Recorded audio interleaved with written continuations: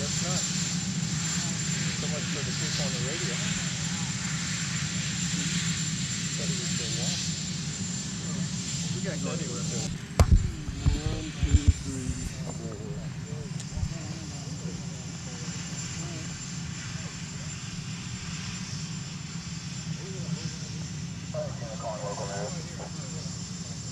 It's pathetic.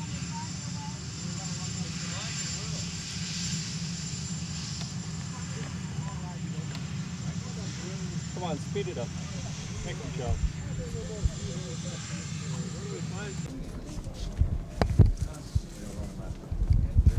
Stepping outside a few minutes, that's why I don't schedule it pretty short here.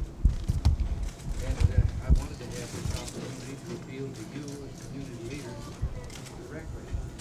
Who are the opinion leaders in the community? And the battle for tax fairness can only be won out here in America's heartland by community leaders like you, the people you represent, the people who cherish ethnic heritage, values of family and faith and neighborhood, and work that our tax plan, we believe, supports. We need to mobilize nationwide, every town and community, so that we can make sure that the American people win this one. If we live up to, or leave it up to the special interests, I should say, in Washington, that's the last we'll hear about tax fairness until we're writing the epitaph for it. We have to make our voices loud and clear and make them heard in Washington. I think America wants tax fairness and wants it now. It made me think when I was talking about the epitaph here that some years ago when I was governor of California, I was on a trip, took me to Cashel Rock in Ireland where St. Patrick erected the first cross. And a young Irish guard was showing us through the old ruins of the cathedral and then the old ancient ceremony on Cashel Rock. And he took us to one tomb, and there inscribed on the tomb was this epitaph: "Remember me as you pass by, for as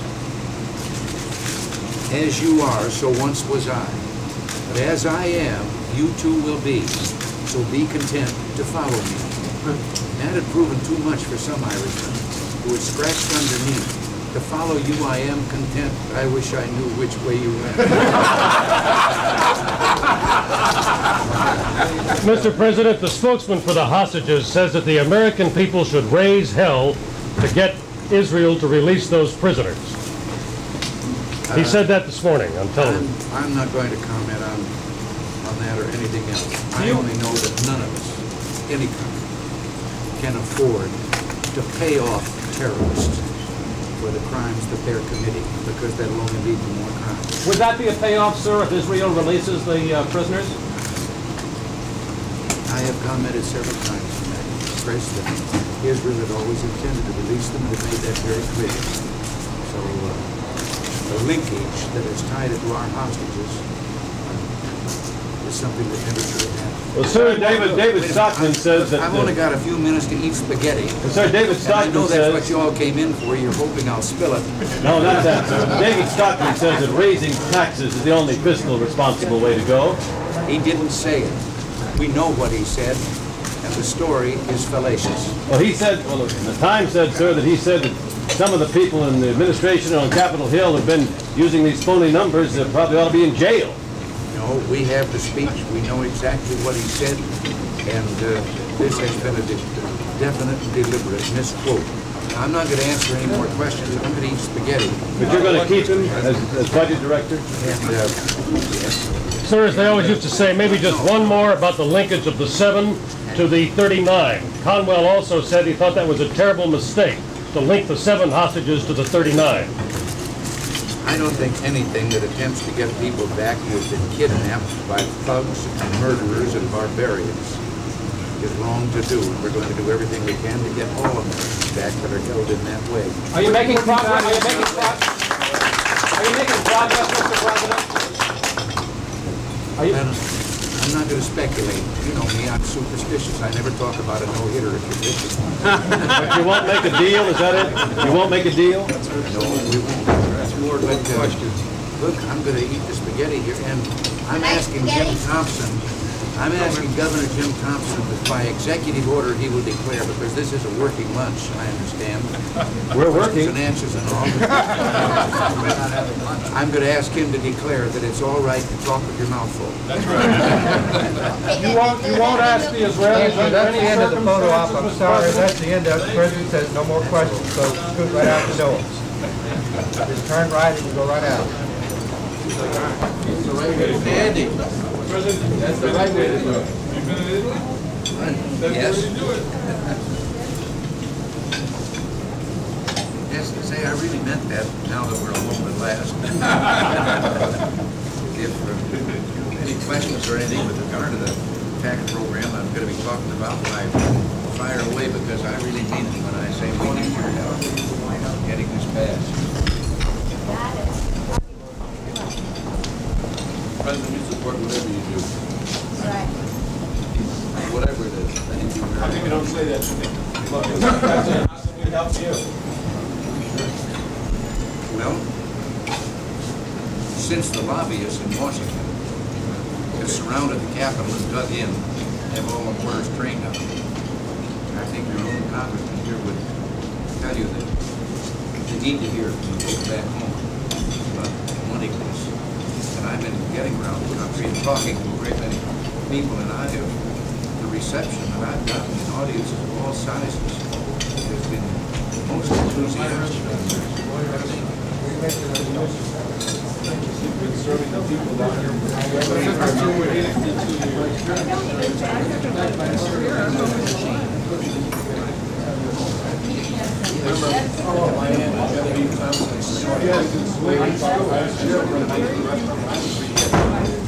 You see the salad, don't you?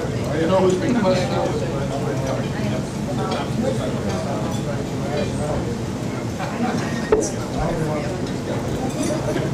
Marshall, you have someone?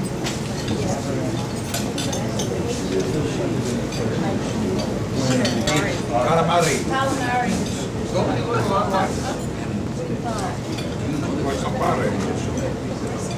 You're not Italian, you say calamari. Italian, right? You can't tell. It's really good.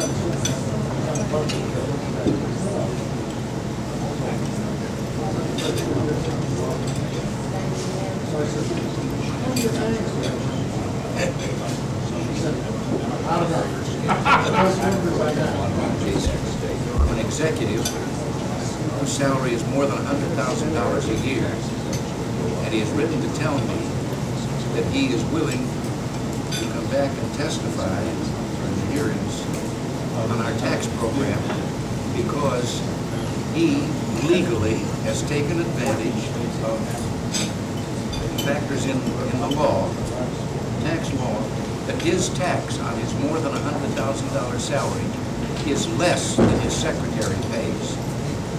And he has volunteered to come back. He says that isn't right. And he says he wants to come back and he's willing to testify as to how it was done. And all done within the present existing laws and why that shouldn't be allowed. Only in America something like that. Yes. He knows that there's going to be no repercussion or anything.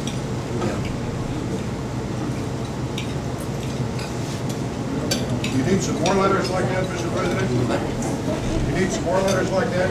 What did you write about? Well, I got one in a personal interview with my friend who made all his money when it was 90% tax. He said, one of the people, the only letter I got that said you're not taxing us enough at the top. And I said, well, if you give me 10,000 more letters like that, Good talk. I'll be glad to entertain the subject, but I'll send you a copy. There aren't many out there of those letters. I had that unhappy experience when I was in Hollywood. They were throwing around all that stage money. I was in the 90% Reagan. I never had a letter.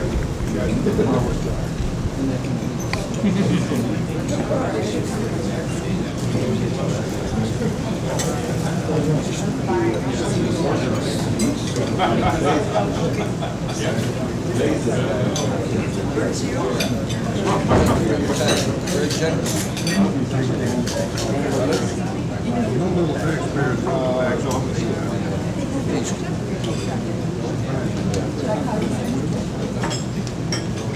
Thank you, President. If you could follow the Cubs. That was good to me. I was so busy that I wasn't able to find out until they broke it, because they've been on a 13-game losing streak. Mr. President, us Sox fans want you to trade the Cubs to the Philippine Islands, and then we'll call them the Manila Folders.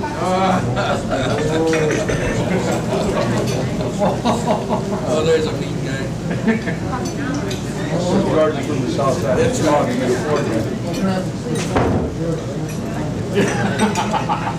I prefer to remember that when I was broadcasting the Cubs, I broadcast them when they set a record that has never been equaled since. When the only mathematical chance they had to win the pennant was to win the last 21 games of the season. And they did it. Yes. 1935 is still the record. Then the letdown was so great, which is the only loss in the 6-4 straight. But you knew what had happened, that it was the letdown after that big build-up. They just couldn't get them so high. I forgot that means all this one. I got it. Who followed you after you left the Cubs? I got it. No, Pat, in those days you had as many as 7 or 8 stations all broadcasting the same game. Pat was broadcasting at that time. And what you used to do a lot was you wouldn't leave town with it. You'd move across town and then do the Sox games when they came to town and just stay in Chicago and do the home game. Yes.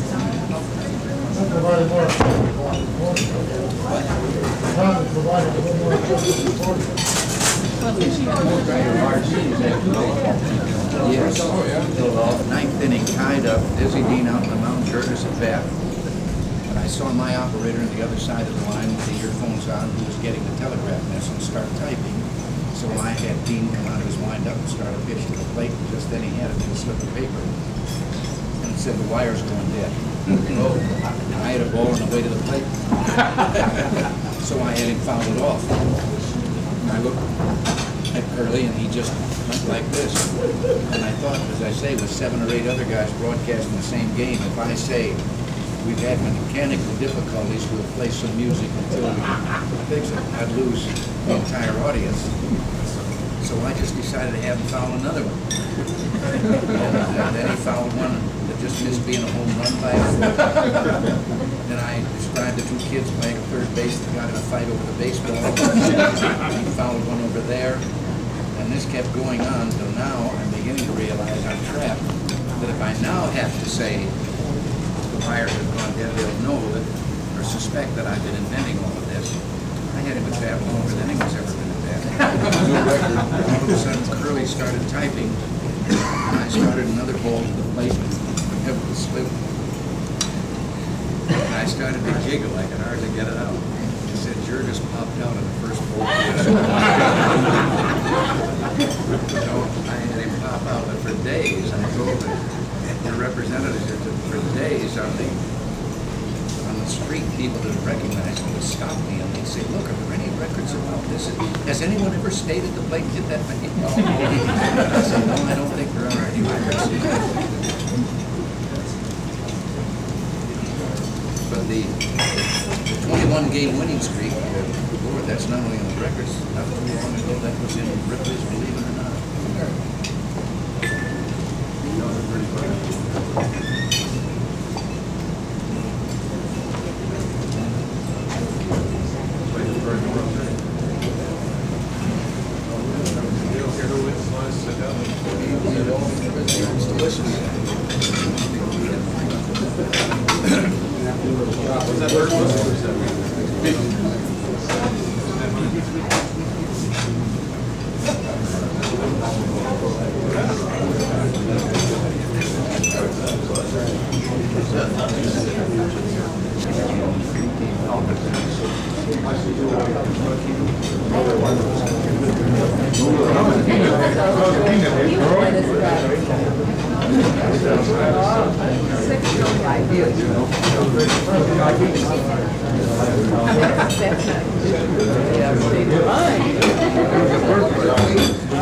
state senator from the district. We're trying to don't listen to yourself. We're trying to encourage you to run for president of the United States.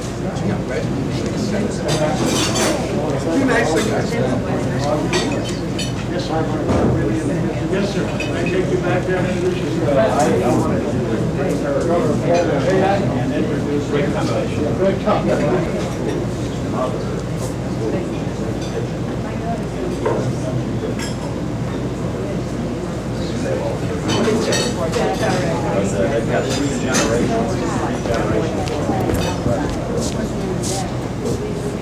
He just went out to get her.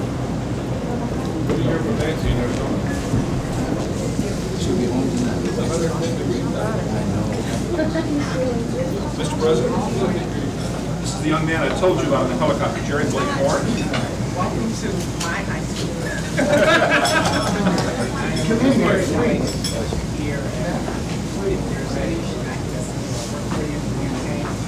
One of your best.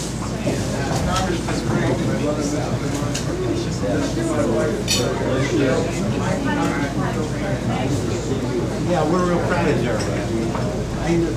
My son was a year older than I was. I'm very proud. Here's the cook. This is Augie's mother. Cooking.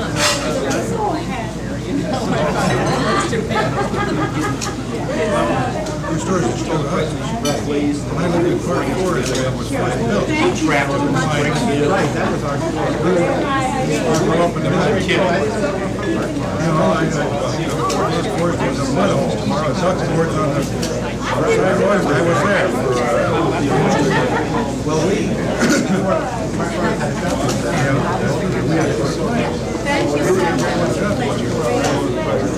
relocated. Yes, I bet you did, yes. Thank you so much. Still in Chicago Heights.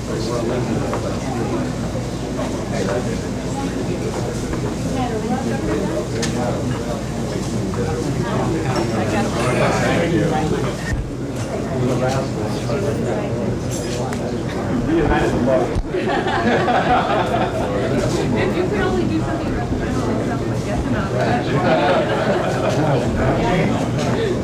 That may be asking too much.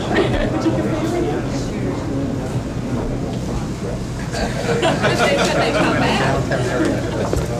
It's very nice to see you. I look at them all over the country.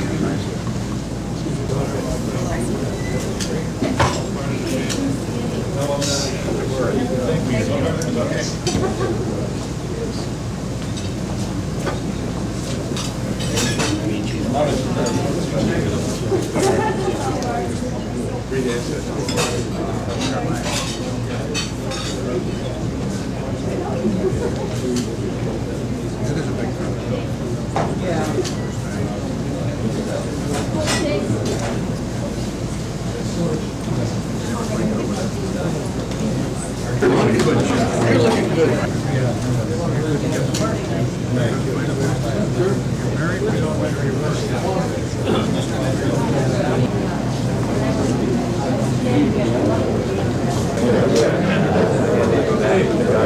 Hey, can I have your attention, please? The president's going to be leaving now. We're going to stay back. They're going to escort us later. It looks like it. I thought it was going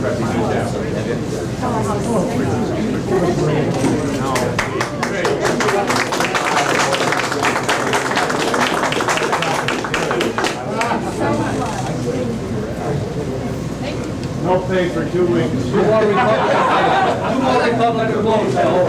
I already voted for it. And her father, and her sister, and her mother, and a cousin. Thank you. Thank you.